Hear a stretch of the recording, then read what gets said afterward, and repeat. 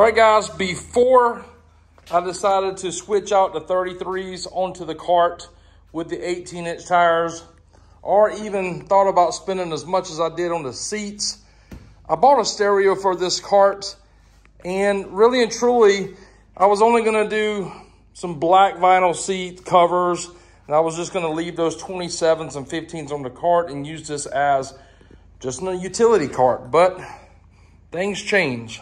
Now, my plan was to build a radio system, or basically a radio console that would fit into the upper panel of this golf cart roof here. But once I put the seats in, I lost some headroom, and right now I can't because I'm almost touching this bar right here with my head, so I can't do that. So I'm gonna try to build a radio system for this cart, and we might try to Raptor line it. It's the same material as that right there is on today's video. So this is what I bought for the cart. It's just a Boss Bluetooth marine grade radio with speakers. So today we're gonna try to incorporate these and build something for the cart. So my plan was to build a console at the front part of the roof here. It's gonna house the radio on the front and the speakers underneath it. And after doing some measurements, the bar to bar is like 35 inches, but I have a flat spot on the bottom of this roof around 32 inches. I'm gonna try to fit 4 of those Boss speakers. I think that's what they are, Boss Marine speakers. I'm gonna try to fit 4 of them underneath, firing down, and the radio up front, just so we don't have to use up a lot of room back here. Majority of the room can stay up there. So I'm gonna make this project out of MDF. This was a sheet, or part of a sheet I had left over. And it's measuring 31 wide, or in that direction. It's measuring almost 35 in that direction. So that's gonna be good for our top and bottom there. Hopefully we can just make it out of this one sheet here, and I don't have to cut into the other sheet that I have. It's a lot bigger than this one here is. So I got my little DeWalt contractor saw set up. Only need 7.5 inches. I don't know if I should just go to 8 just and be done with it. 7.5 there. I might just go 7 5/8. We can do 7 5/8. Give us a little room on both sides, so that should be all we need there.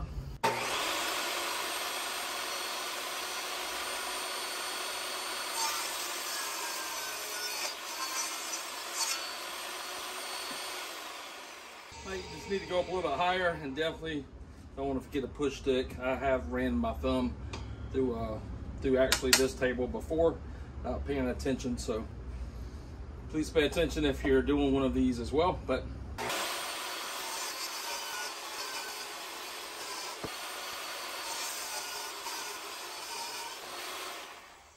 just want to double check my boards. 7 5/8.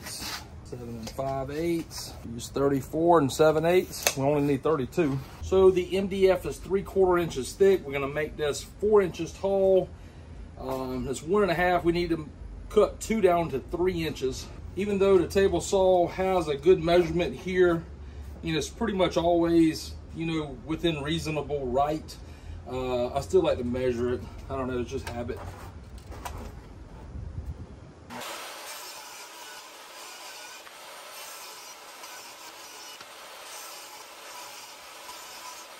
Now I cut 3 pieces. I cut 2 of the pieces for the front and back side, and then I cut a 3rd piece so I could cut it again and make the right side and the left side, since this one's going to be the front side and the back side. I went ahead off camera and I adjusted the fence to see if we can get this as close as we can for the longer pieces over here.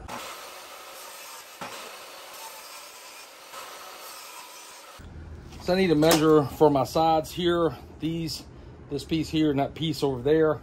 So I just took 2 scrap pieces of MDF cutoff. I'm flushing them up as best as I can here.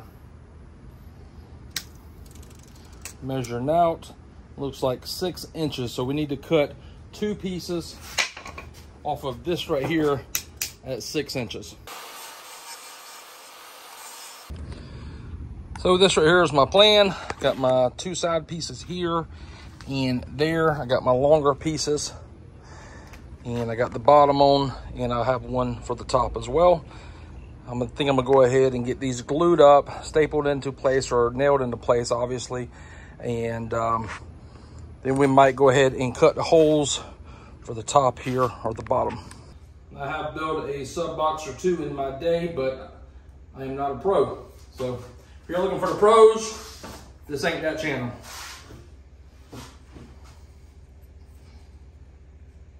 I got the Airstrike by Ryobi cordless, and I'm using 1.25 inch nails to hold this right here together while the glue dries.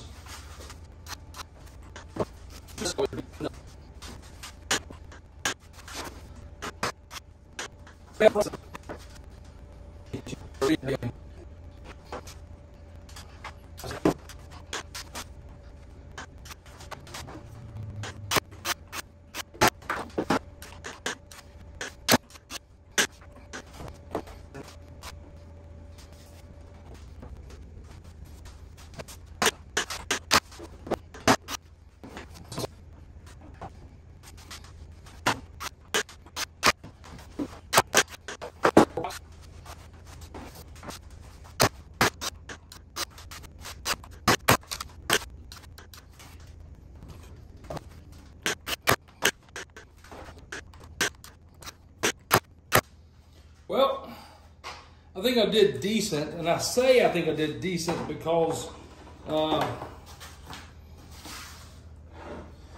did see one nail exit there. I may have it exiting 2 or 3 spots. Like I said, guys, not perfect, not a professional. But I've had a stereo or 2 in high school. Yep, there's another one there. Anyways, that's what it is. I keep telling myself this is a utility golf cart and I don't need a lot of stereo. I'm trying to convince myself of that. So this is what I ordered. This is what we're gonna build to put in here. Actually, I don't know if I just already said it or not, but I ordered 4 of these, and looking at it, it's gonna be real tight, and I don't wanna be getting to the point where I don't have enough room to put all 4, or I get 3 and there's not enough room for 4, and then I'll start all over again. So I've been trying to measure some things out, whatever. So I think I'm gonna just stick with 2 of these speakers, put them like in here, right? These are gonna be firing down. Then I'm gonna mount the radio here into the side. I think I'm gonna put maybe a Navitas controller and maybe like a little switch box over here or something. I might even opt for like a little dome light here in the middle to give us some light if we ever need that inside the cart. So I got my holes drew out. I'm pretty close on this. Not 100%, but the box is 32 long. I got a halfway to batter at 16. I'm 8 off of here. I'm 8 off of here. And got the 2 speakers there.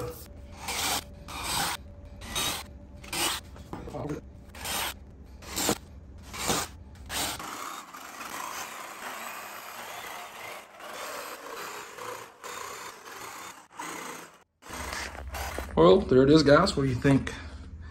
A little bit of gap here. Not much of gap there. A little bit here and not much there. I think that'll look okay on there. All right, guys, I'm gonna sand this right here and try to get it semi-flat. I do have like a nail right here. Might end up having to work with that, but trying to get everything kind of smooth, but that's what I'm gonna do, and I have 40 grit on here.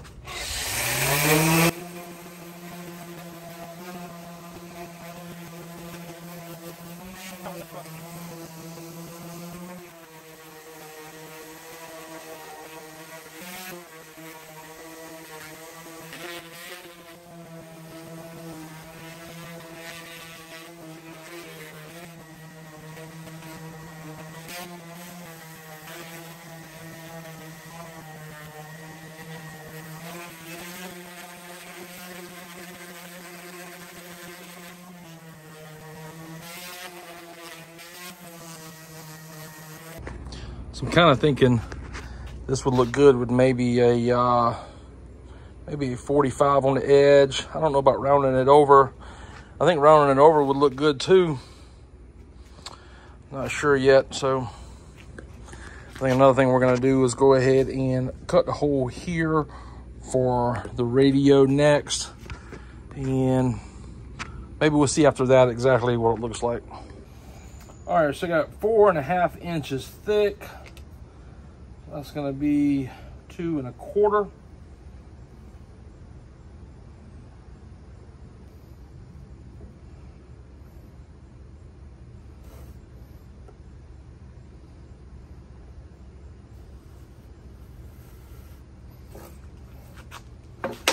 Our center mark there. And I want to say this called for a 3-inch hole saw. Not sure if I got one or not, so we'll have to see exactly what we can do.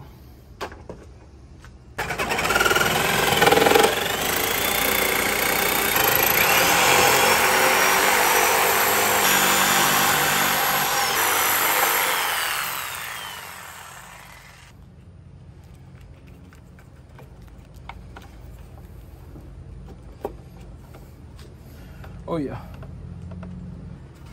I think that looks pretty good. I'm happy with that. Well, did y'all spot the mistake I made during this build? And if you did, great job. If you didn't, let me show you. I picked up the tape measure to say, well, let me see. Well, I'm at 13 3/8 right here. And I'm at 14 3/8 right here. And looking on here, this is a 15-inch line here. This is a 15-inch line here, or mark 15 from here to there, 15 from there to there. And I use this instead of this. So I am 1 inch to the passenger side versus the driver's side. Golly. And it's aggravating, guys. The thing is, I'm not going to change it. I'm not going to replace that. It is what it is. But everyone makes mistakes, and I just wanted to show you that one. That 1/2 inch right there, or whatever that is. Let's see what that is. Yep, 1/2 inch. Bothers the living piss out of me right there. There it is, guys. I went ahead and I ovaled the hole. And by doing that, I was able to get this down and pretty much lined up in the center of that line there. I have 13 7/8 on this side here, or let's see, right there at 13 almost 7/8. And then on this side here, right at almost 13 7/8. So it's there. I just had to do that. Makes me feel better. So I was thinking if we had enough cable, obviously we're gonna put the radio here. This is the Auxbeam 6-panel switch box, and this will be included in another video here. And I have the Navitas remote on the controller there. It'd be neat so I could put some of this stuff here, mounted up and out of the way so you can't see it.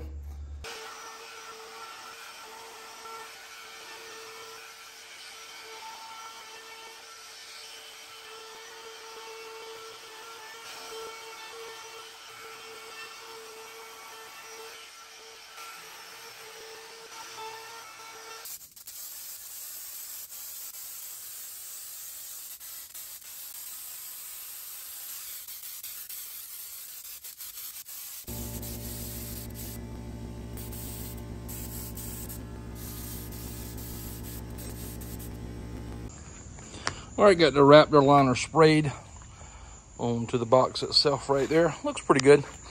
I had just about a whole can of this Raptor liner spray in this old cooler by Arctic.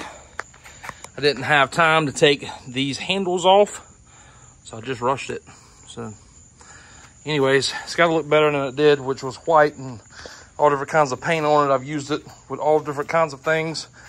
And what I might do is just strap it to the back of the Cushman. Both of these remotes here, this is the Navitas, this is an M5 spec right there for those nutserts. This right here takes a M3. Went to the hardware store, I got 1 inches long on both of those. And I'm gonna place them like one here. I'll place one here, and I'm gonna try to run all the wires behind both of the remotes into the box so you don't see those, and maybe have them pop out, you know, over here somewhere and go down into the rail, but that's my plan.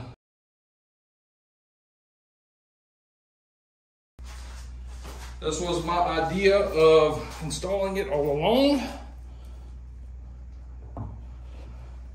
And trying to get it as close as I can to the front here. However, what's happening is the front comes up a little bit here on the sides and not down there. So I need to center this up.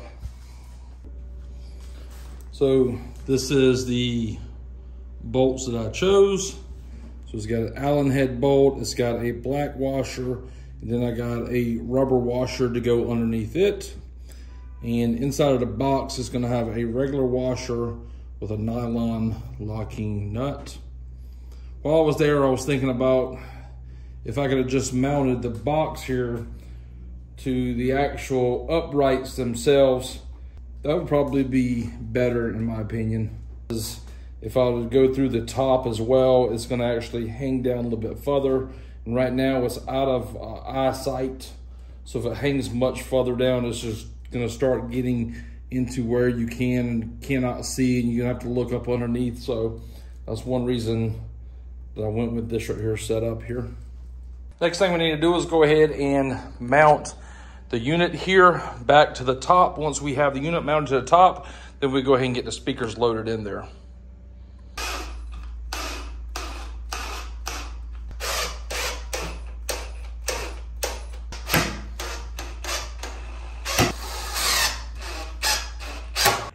So I had to drill a hole in the upper roof support there. I had to make it oblong. The reason I did that is to get the Navitas plug not only in it, but at an angle to feed around these tubes here. All right guys, so I don't have a fish tape. Let me show you exactly what I use here. And if you may be familiar with that color already, that's ran down in here, all the way here. And that is just steel weed eater string. It's rigid enough to be able to push through the tube all the way up and into here. And after I'm done with this right here, I can just wrap it back up and reuse it, and it's no waste at all. So if you do not have a fish tape, weed eater string works pretty good. And to be more exact, I believe this is 0.95. So I'm probably about 4 feet in. You can see some wire through those holes there. I'm thinking I'm around this corner here, starting to get tough. All right guys, with the help of my son, we were able to pull these wires through the tube here. Next thing we gotta do is hook up this power wire here and run some of the other wires. And we'll be back when it's done. There it is, guys. This project is done, and I really like the way it came out. I'm happy with it. The radio sounds good. The speakers does not provide a lot of bass, but you know, maybe a little bit of mid bass. We did not mount the USB that comes with the radio or the auxiliary port on the outside of the box. We can still mount those at another time. However, right now this has AM, FM radio and Bluetooth. And if you ask me, it sounds pretty good. Now, where this is in correlation with the front of the roof, you can see the front roof is pretty much level with the front of the roof, so it does not block the vision of seeing out the front of the cart. I think it looks really good, especially with the Navitas OTF right there as well. and the Auxbeam 6-gang light switch panel.